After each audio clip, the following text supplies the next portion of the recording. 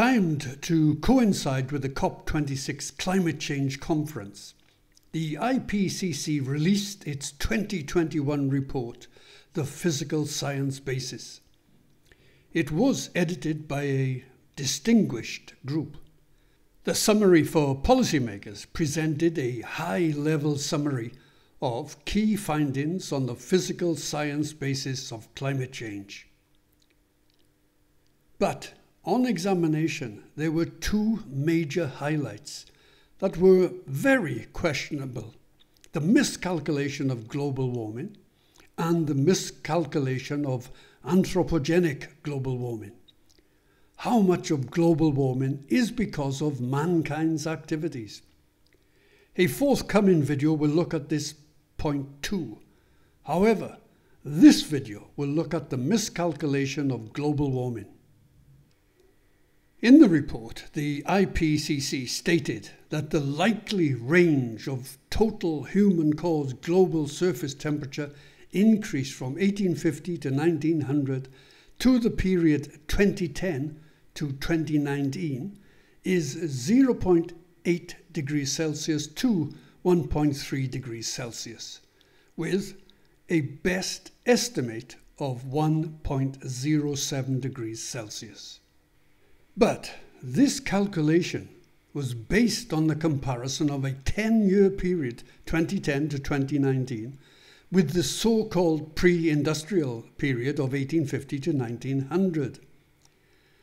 The calculation thus contravenes the definition of global warming issued by the IPCC itself. For the avoidance of doubt, we look at how the IPCC defines global warming. Global warming is expressed relative to the period 1850 to 1900, which is used an approximation of pre-industrial temperatures, which is in line with the 2021 report. But going further, the definition of global warming is defined as an increase in combined surface air and sea surface temperatures averaged over the globe and over a 30-year period. So using a 10-year period in the 2021 report contravenes the IPCC definition of global warming. The IPCC itself criticizes the use of shorter periods when it highlights that the globally average surface temperature exhibits substantial decadal and interannual variability, as we all know. And therefore, due to this natural variability, trends based on short records are very sensitive to the beginning and end dates and do not, in general, reflect long-term climate trends. We can look at the difference this use of a 10-year period makes to the calculation of global warming. For this, we are unable to use the NOAA data as it only extends back to 1880. We need 1850. We will therefore use the Hadkrut 5 data, which tracks global temperature anomalies relative to period 1961 to 1990. We start with the IPCC 2021 report and its use of the period 2010 to 2019 to measure global warming. The average anomaly for the pre-industrial period 1850 to 1900 is minus 0.356502171 degrees Celsius. The average anomaly for the 10-year period 2010 to 2019 is 0.734906569 degrees Celsius. The increase in global average temperature, that is global warming, is therefore 1.091 etc. degrees Celsius, which we truncate to 1.09 degrees Celsius, which is approximately that of the IPCC best estimate of 1.07 degrees Celsius.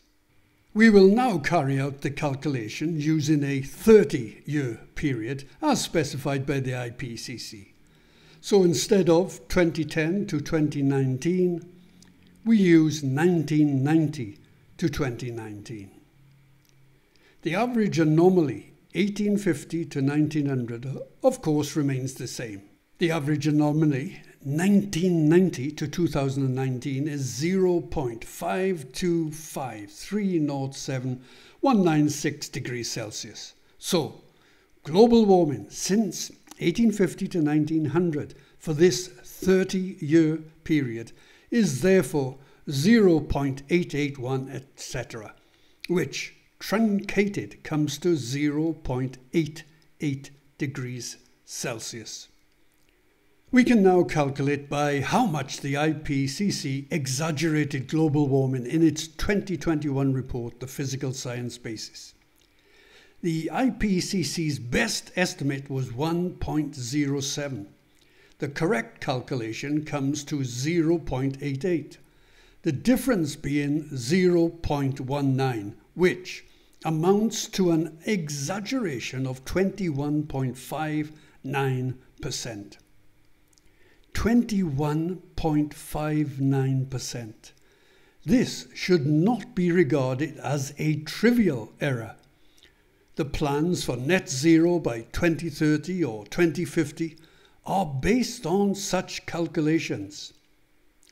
But there is an even greater exaggeration in the report. And that is the miscalculation of anthropogenic global warming.